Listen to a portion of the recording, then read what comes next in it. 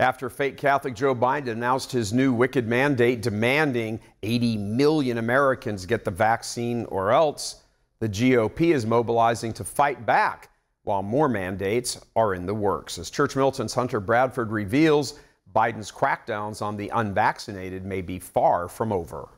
We have the tools to combat the virus.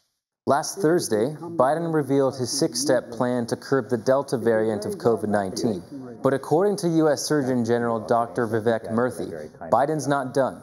There will be more actions that we continue to work on, especially in the global front. Republican leaders across the country, including at least 19 governors and 2 attorneys general, are slamming Biden's new vaccine mandate. One of those pushing back is Florida Governor Ron DeSantis, a Catholic.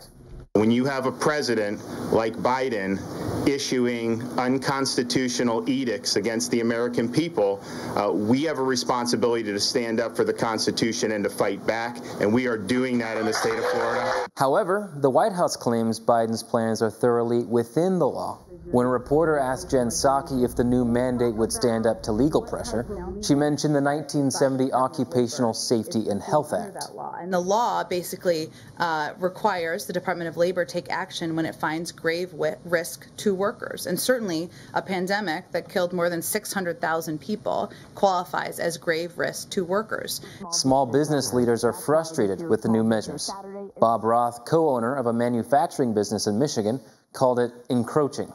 Critics argue the White House has stopped fighting the virus and has turned its attention to fighting the unvaccinated.